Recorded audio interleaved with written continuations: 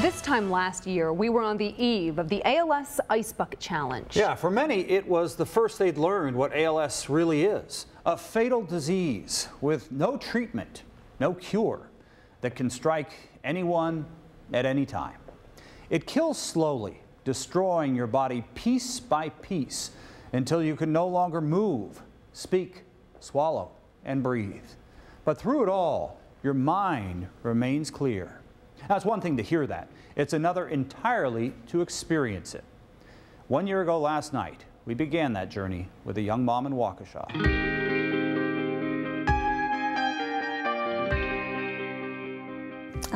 Hi, I'm Trickett Wendler.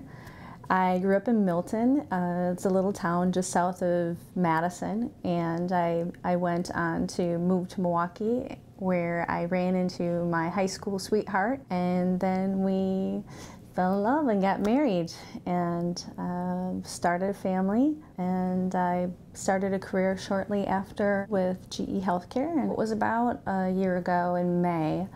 I was working a conference for GE, and after a day I started limping, and the next day I continued to limp, and my first step was going to the general practitioner, and she recommended the neurologist next. And by that time that half hour was done, it was, Trickett, you probably very likely have ALS.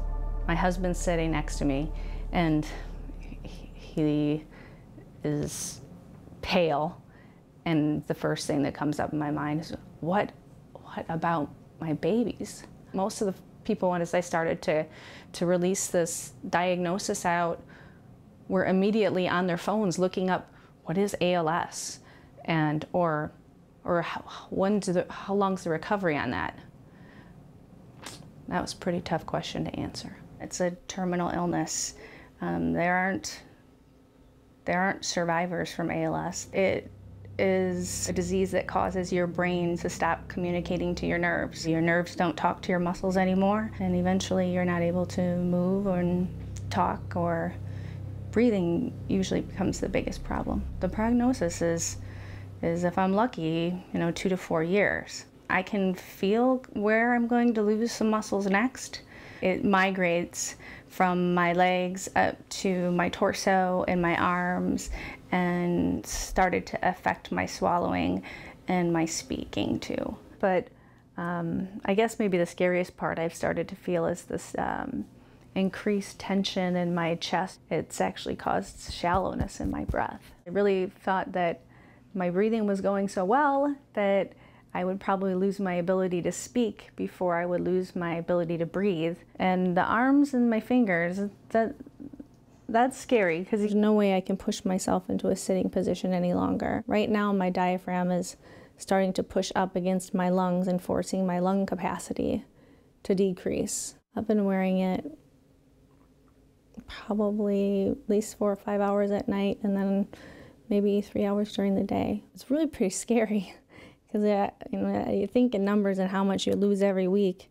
And if I'm losing 5% every week, how much further can I go? I tried to be a trooper to most of it, but when it got to the point where you really can't take a breath, wow, does that hit you like a brick? That's how I find an air machine. I will use it 24 hours a day.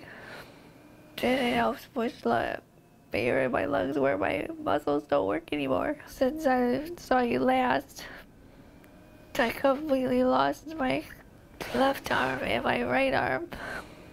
I can no longer lift above my head. Yeah, I'm not able to eat now either. I can't swallow. It's pretty surreal. I feel like I'm outside my body some days. Because 2 years ago, I was dancing with my kids.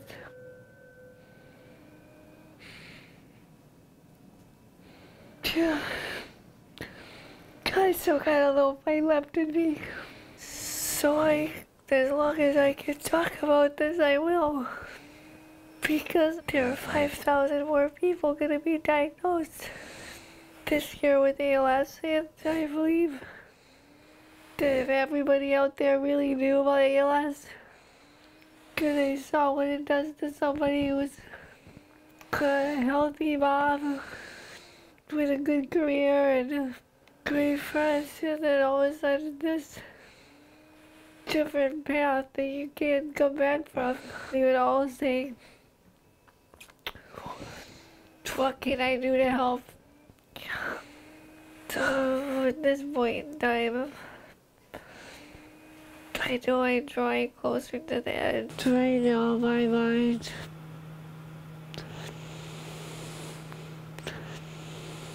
focuses a lot on staying alive. And I wanted to show you what ALS does to a person's body. This particular month, I lost my right arm. This got really scary, especially at night. Sometimes I'll wake up, gasping for air, and I think we're getting close. So I wanted you to know. I hope my story is a lasting impression that helps others. Because I pray to God that this disease never happens to them. Because ALS doesn't care who you are.